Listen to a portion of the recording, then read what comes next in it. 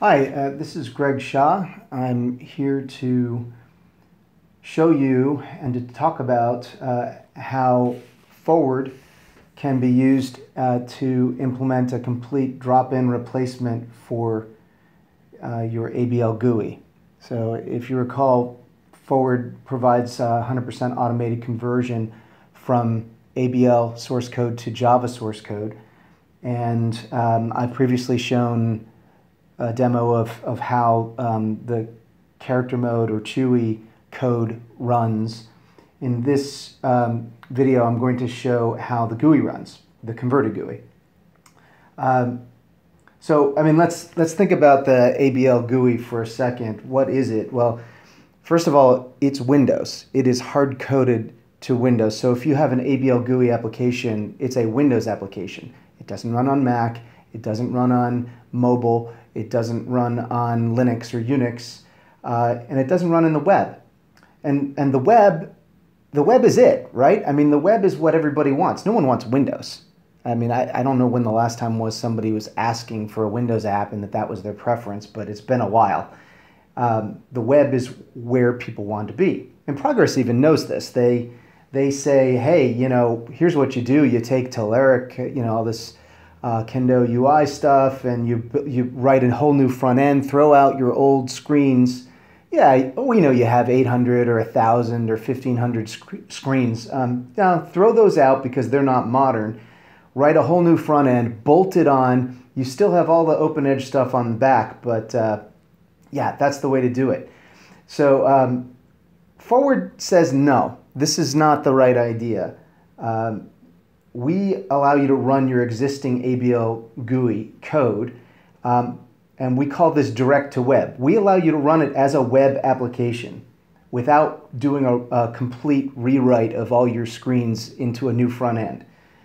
This is totally unique. No one else has ever done this, including Progress. Progress cannot do this. All right, so I'm going to log in here to our web client.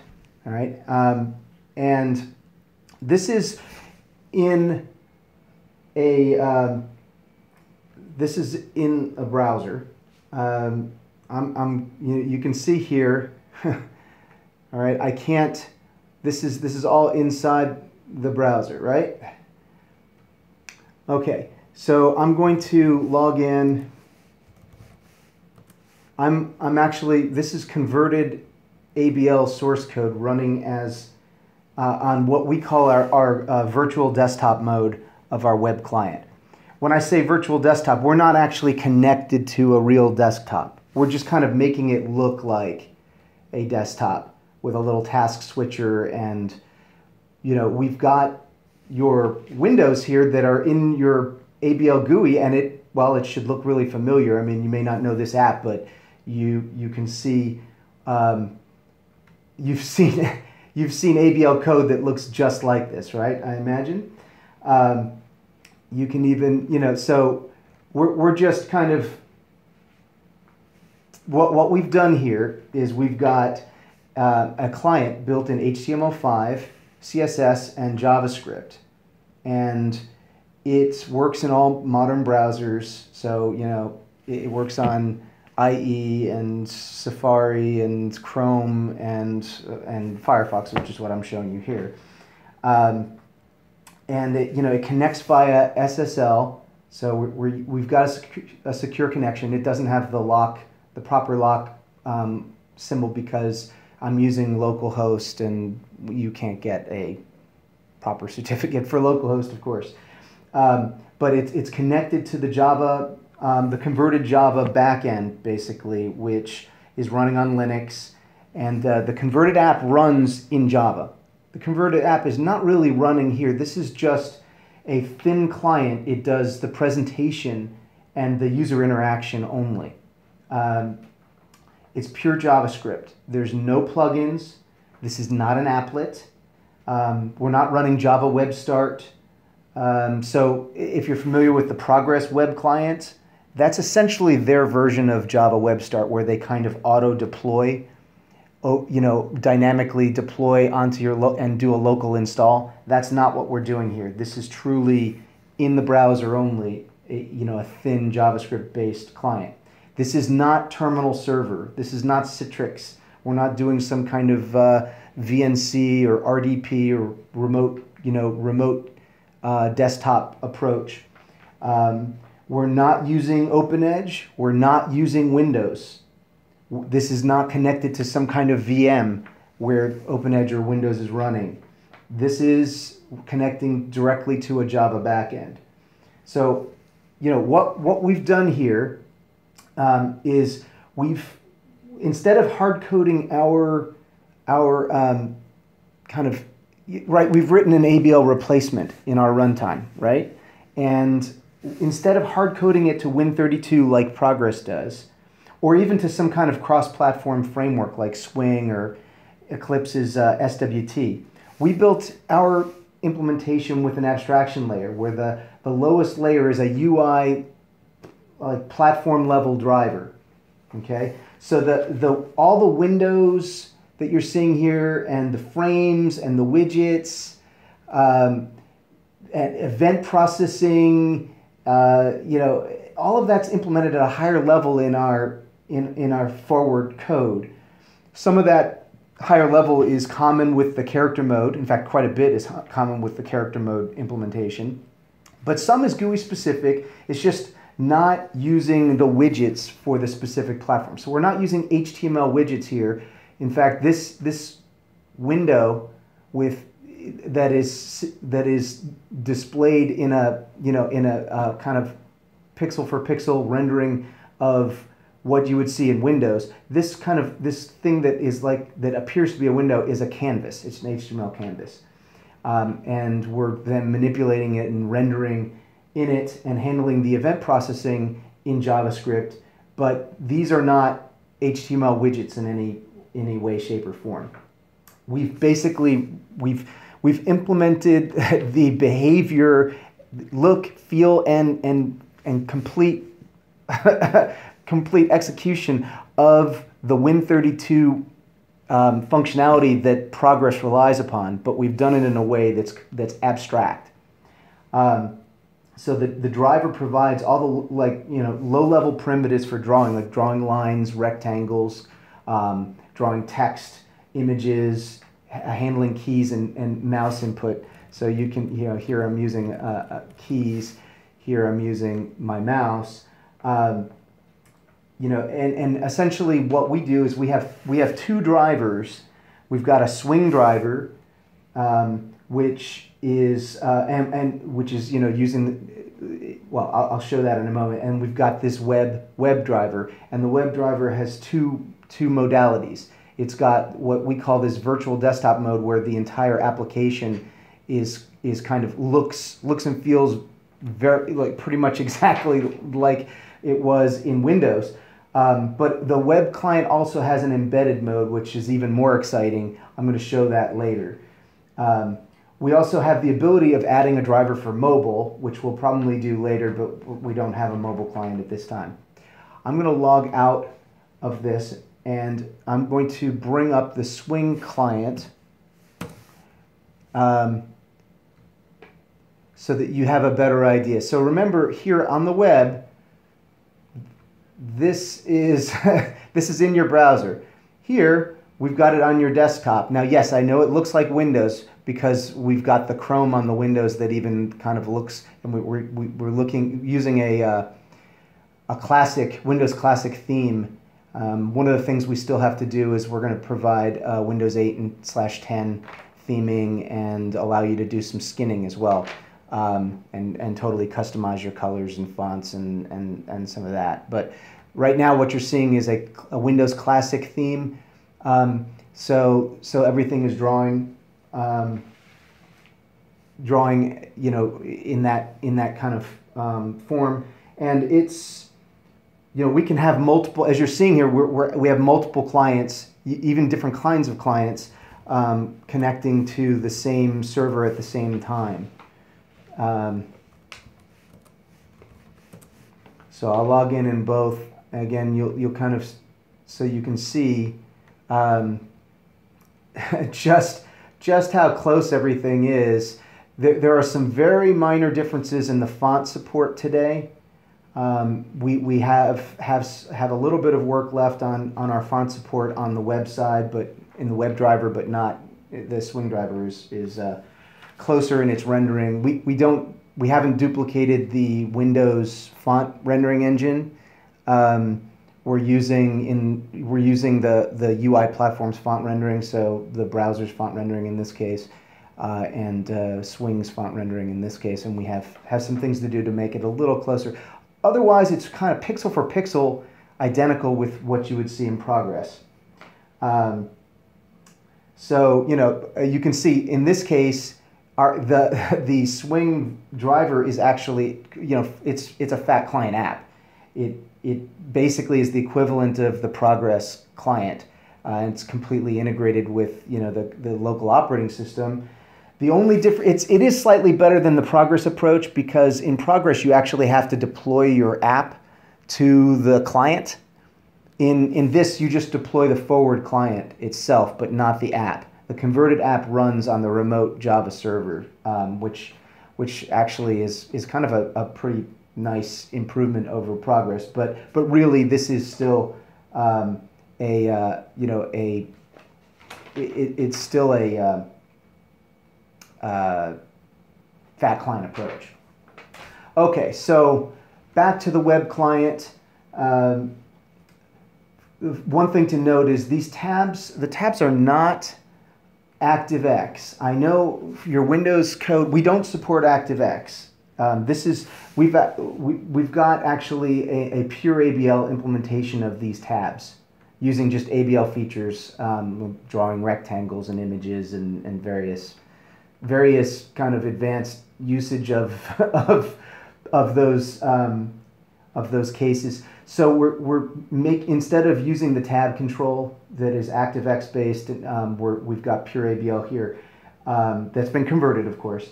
We support, other than the ActiveX, we support all the other ABL GUI widgets, including Browse, as you can see here, right? This is a Browse. Our login panel, so this login was hand-coded ABL GUI code, but this here is actually ADM2, an ADM2 application. So all these other tabs, all this other code is ADM2. And, so think about what that means. We're supporting all the dynamic and static widget capabilities that are used by ADM2 apps. We're supporting all the super procedures, persistent procedures, publish, subscribe, dynamic database, all the complexity of those applications. We're supporting that all behind the scenes in our runtime. Well, and obviously we converted the code too, but and we did that 100% automated. But really, the hardest part of it is in the runtime and making it all work with compatibility. So you can see here the different widget types we've got.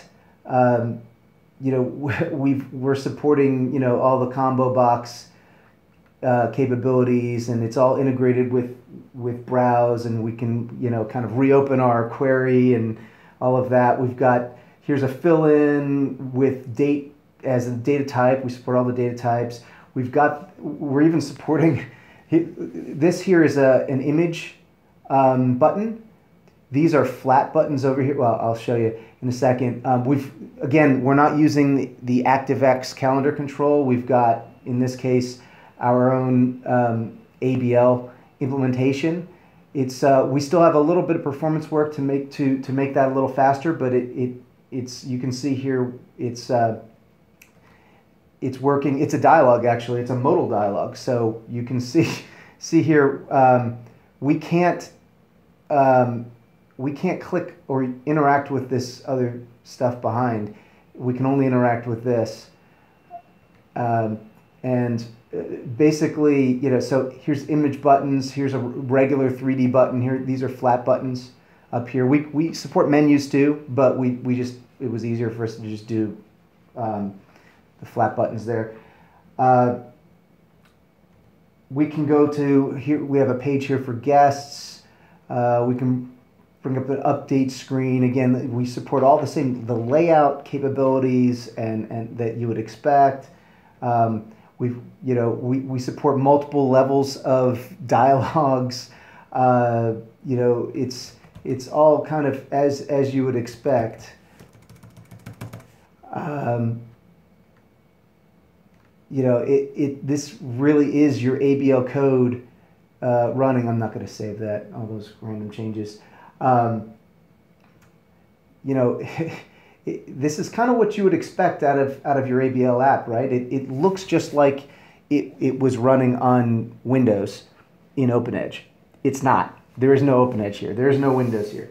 Let me cancel out of that. Let me go to the rates. This is fun. You can see we're using the images here, and we can well actually, if you go to the top, you'll see here this is the current rate. We're in this window right here. If we click show past rates, you can see it's refreshing this with basically reopening the query with a different where clause. All right, so, and then rooms, in this one, this is an interesting one. So let's see, room 107, we'll go into, it says C view, room 107, double C view, right. So we're gonna update that. Okay, again, this tree control is not it's not the ActiveX control that you're used to. This is an ABL rendering. I'm using the keys here, but I could also, click on the mouse with the mouse, and so here we're going to make you see 107 is now luxury suite instead of a double C view. So, I'm going to exit out of here, but I want to highlight this is something that Progress cannot do. They can't bring your ABL GUI into the web. They have no direct-to-web approach. OpenEdge can't do this. What they're pitching you on is bolting on a front end in the name of modernization, right? I mean, essentially they say, oh, you need to modernize your app, rewrite your entire front end,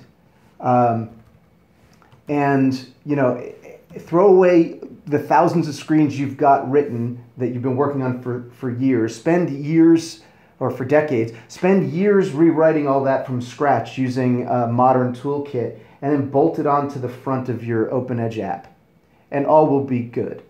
So that's their pitch. They're making that pitch because they have no other approach. The ugly truth of it is, it's going to take years, and you're going to spend a huge amount of money rewriting your entire UI, and then the bolt-on, it's going to be fragile, right? It's going to be complicated because you're basically adding in another layer in front of the layer you've already got, and so it's a hybrid solution. You still have all the OpenEdge stuff you had before. That means you've got all the same problems you had before.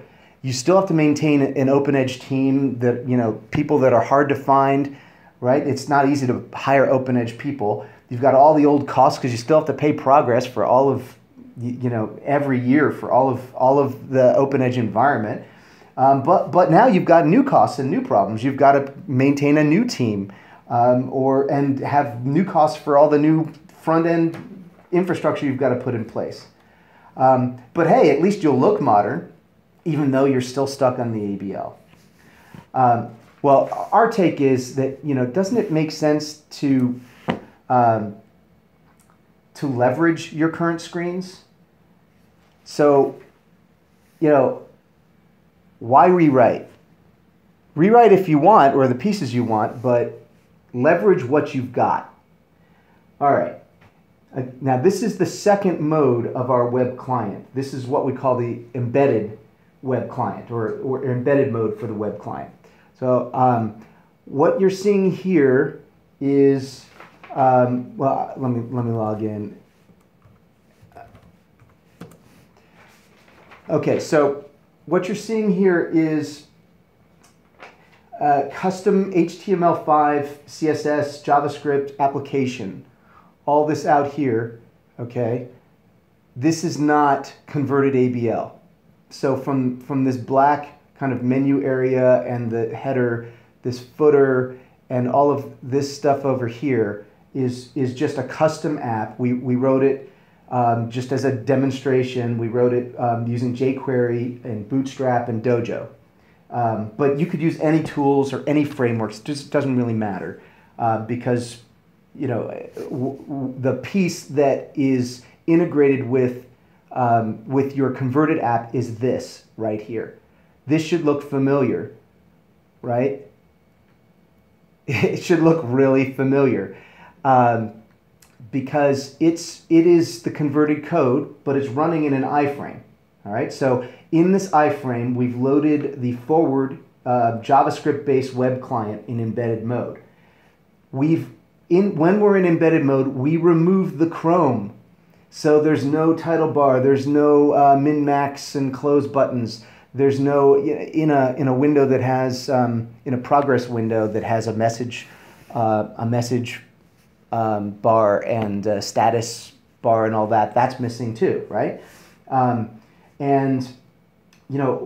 we've taken all the Chrome away and we've put it into this iframe in a way that can integrate with your larger custom application. And as I mentioned before, we're going to provide support for Windows 8, Windows 10 themes and for skinning. So you'll be able to make this kind of integrate in look and feel with your custom app. And your custom app basically controls what is in here. So this is the custom app. This is not converted code. So if I click on this, you can see here at the bottom of the screen, the link that is going to my custom app, and the custom app basically controls what is in the iframe. So it communicates with that iframe through cross-document messaging, and controls what it's loading from the forward server. All right, let's go to. Let's see. Let's start here and show you how it handles modal dialogues, because this is kind of interesting. So web like JavaScript doesn't have the concept of really of a modal dialogue, right? You don't bring up but we actually are duplicating this this modality capability by not letting you do any interaction with the stuff behind and graying it out to give a clue to the user that it's modal, and then we we could even allow multiple levels of modal dialogues, and again we're giving you that clue that this is, you have to interact with this before you can move on with the main part of your application. So we've kind of tried to do it in a smart way to handle the way ABL code is really written, which is very often heavy in dialogues. And drilling down into multiple levels of dialogues. We support all of that. Let's go to rooms. You can see we've got all the same screens we had before. We've just are controlling them through the main application. And let's change. Well, remember we changed. I guess we edited Luxury Suite. I'm going to do an update here on that. Change it. Oh, we'll change it to twin. Say okay. So room 107 is now twin. Let's go over here and do something that would show. So remember, progress doesn't automatically refresh, so they don't send updates around telling people to update. But notice that this 107 is still saying tree view. If I refresh, there it is now saying twin. So again, we're connected to the same multi-user back-end Java converted system, right? And we're just making changes that I can go back in here and do an update on this side. It's completely dynamic. Here 107 is now this. and I'll go in over here and do something that will, yeah, 107 single superior. So again, you know, this is a multi-user system, just like you have today. We have multiple clients all working at the same time. You know, it's a real solution. But so, okay, right now you're saying this is some kind of Jedi mind trick. No, it's not. It's just really cool. Okay, and it gets better. Let me show you one more thing. One more thing. So, see this piece over here? This piece is pure JavaScript, but it's got data that looks a whole lot like the data in our main application. So we basically are we have a JavaScript interface that allows the custom app to call into the converted APL code. Basically, it's like a JavaScript client for app server, all right? But it's calling the converted ABL code and not progress. So when we hit refresh here, you'll see that the numbers are going to change. So if I change the date to the 20th, notice that double king bed, now there are 7 available, because on January 5th, there was 1 booked and 6 available, but on the 20th, there's none booked. All right, and if I go out to the 31st, you'll see that there are no single rooms booked on that at that time. So this is all live data going, but essentially it's a completely custom interface. So we have the full capability that Progress is telling you should do, of writing front-end screens and backing it with your code, your existing code. Of course, it's converted code. It's not OpenEdge back there, and we don't require you to do this. You don't have to do this. You can basically find your way, the right point for you on the continuum of 100% legacy and 100% custom new front end. You find or something in between, which is more likely what you really want to do. You might have some important screens or some new screens even that you want to do in a completely new modern way, but the vast majority of your app is probably sitting there and you don't want to rewrite it. So you don't have to. You integrate it here. It allows the full HTML5, CSS, JavaScript custom front end, and full access to your code and data in converted ABL, but doesn't require that you do that. All right, so you're probably asking yourself right about now, why am I paying huge fees annually to Progress, where basically I'm just getting the right to ship my app or use my app internally, and Progress doesn't even help me with the most important transition in the last 2 decades, which is getting to the web. Instead, they say, no, it's your fault for not keeping up and not modernizing. You need to modernize and write a whole new front end, throw out all your old UI, bolt this on, and keep paying us all that lovely money. Well, you know what? We're wondering the same thing. Why wouldn't you try Forward? Forward gets you to Java and out of OpenEdge. It does it with automation, and it gets you to web without a rewrite, without a hybrid bolt-on. And it's still a drop-in replacement for your ABL GUI, something Progress can't do. It gives you the tools that you need to modernize and integrate with all your current code without throwing it all out. And you can move at your own pace to, and modernize as much or as little as you want.